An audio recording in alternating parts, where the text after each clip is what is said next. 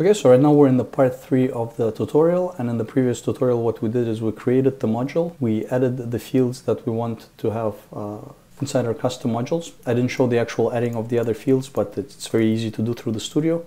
In that module we added the real estate ID and the broker ID as the two fields. And right now what we'll do is we're going to take a look at how you can make this modifiable by the end user.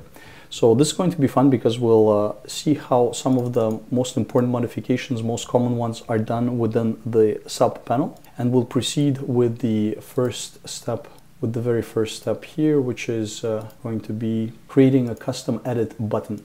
So this edit button that we have here by default, it would point to the external broker ID, but we want it to point to the broker commission instead, so to the record of the broker commission that varies here.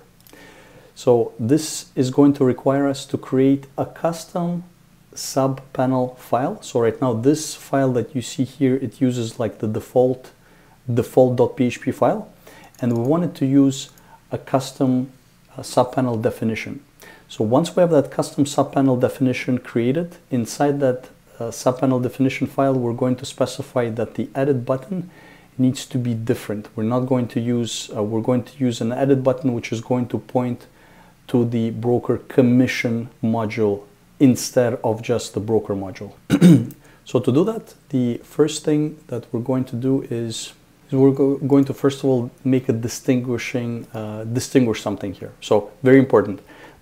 Right now we're inside the real estate unit module, and this real estate module here shows an external broker sub panel, right? So very important. This is the real estate unit and it shows the external broker sub panel. So what we want to do is inside the real estate unit, this is like, let's call it host module for the sake of this tutorial.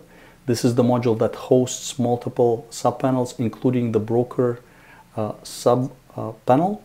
We want to tell the system that for this sub panel here, we want to use a custom file, okay? So the way that we're going to do it is we're going to open up the definition, the metadata definition of the host module, and for the sub panel. So it's going to be found in the real estate unit. The name of the metadata definition here is going to be this file here. So you're going to find it somewhere like custom extension module, name of the host module, in this case it's real estate, extension layout defs, and the name of the sub panel metadata. So this line here, by default, when you open it up, it's going to be default.php, and we want to change it. We want to give it a unique name. So by default, it uses the default.php file, and we're telling the system that, hey, when you're inside the real estate unit and you're loading up the broker sub panel, I want you to use another file. I want you to use a custom sub panel metadata file, which is going to be for inventory.php. You're not going to put PHP, you're just going to put for inventory in this case, or another name that you have. And so when that part is done, what we're going to do is we're going to copy the default sub panel file, which is going to be found in the folder of the brokers. So just a very quick summary here, that the sub panel that you're seeing here, this is like a miniaturized list view of the brokers module. So that's why we need to go to the brokers module folder and then copy the default.php file. So which is going to be here, modules, external brokers, metadata, sub panels, default.php. So you're not copying it from real estate, but from the external brokers. Sorry for overspecification, but that's the part where you can get stuck and nothing is going to make sense for many hours. So it's very important to drive that point home, let's just say. So you're going to copy that file and you're going to paste it into the following location. So it's going to be custom modules, name of the sub module, so brokers, metadata, sub panels, and then the name of the file that you chose here. So that is going to tell the system that when this opens up, we're not going to use default.php, we're going to use for inventory.php file to show the sub panel here. So we're going to copy it. We have the file that looks like this, and inside the file we have an edit button, which is defined here. It says widget class, and that's the edit button. The edit button is a widget. So what we're telling the system is that we're going to change the definition. Instead of subpanel edit button, that's what it is by default, we're going to put this edit button here. And we're going to create a file for this custom edit button. So similar to the way that we extended the default.php subpanel file, we're going to extend the default edit button file. So to do it, we're going to locate the default widget, which is going to be in include generic sugar widgets. The default one is subpanel edit button. And the naming convention for the file is sugar widget followed by the name of the widget. So sugar widget subpanel edit button. Yeah, that's this one. So we're going to copy this file and we're going to paste it into custom include generic sugar widgets. So we're creating like we're creating a new button. We're going to paste it and then we're going to rename it to our widget name. So whatever widget name that we give here, that's going to be the new file name. This is the file that was copied, and the basically the the naming convention is the following, is the same as before. So it's sugar widget, right? That's the first part of the file, and then followed by the actual name of the widget that we're creating. And that's what it looks like here, you can see.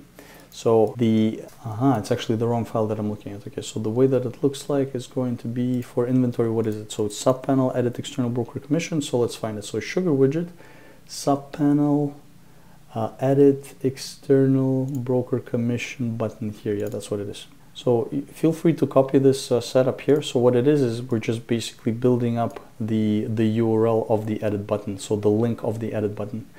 And I'm using this function here. You can write your own, but basically what it's doing is just that it's looking for this record here. So it's looking for a record whose real estate ID field is this and whose external broker ID field is that.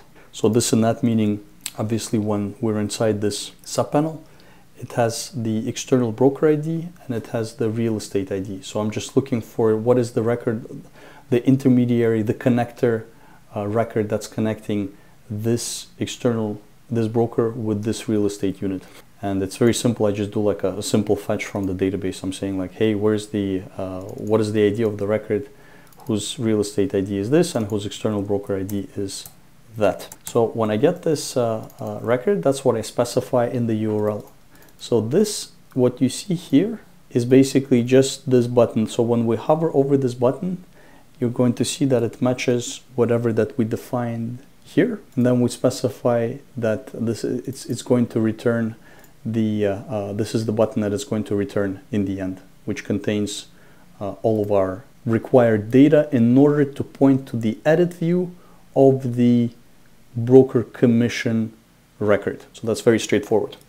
So the edit button was created. Right now, the next thing that I want to do is I want to add a custom column here inside the subpanel. So I want another column which is going to show the commission. In this case, I'm just going to show the ID of the commission broker record, not to make this too complicated, but just to show you like what's the principle behind this. And so what we're going to do is we're going to go back to the inventory file that we created earlier, and in it we're going to specify another, inside the list fields, we're going to specify the commissions column.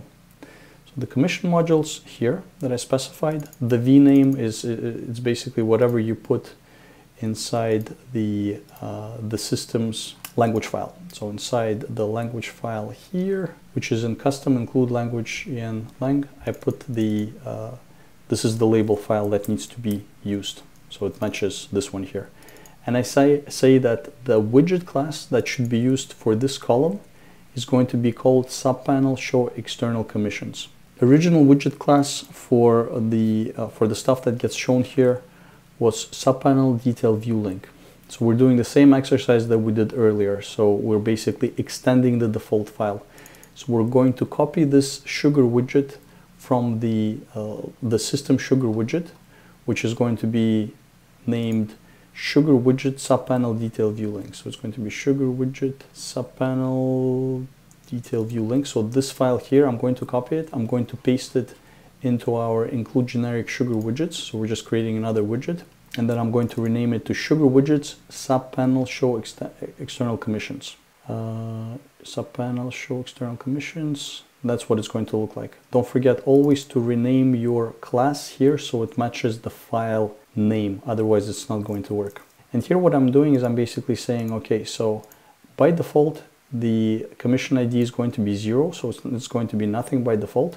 But then we're going to go ahead and fetch it from the database. So in this case, I'm just fetching the ID, but in your case, you would be fetching other information if you want to show other information in this section here, right? So if you have like commissions or price or whatever inside your connector module, then that's what you would be displaying here. But it's just to give you an example of what it would look like. And then if all goes well, you're going to return the external broker commission. In this case, it's just the ID. We're going to repair and rebuild, and then that's going to include that info in your subpanel here as one of the columns. And all of those steps are outlined right here. So I have the example code for all of the stuff that we looked at before. And it's all basically included here.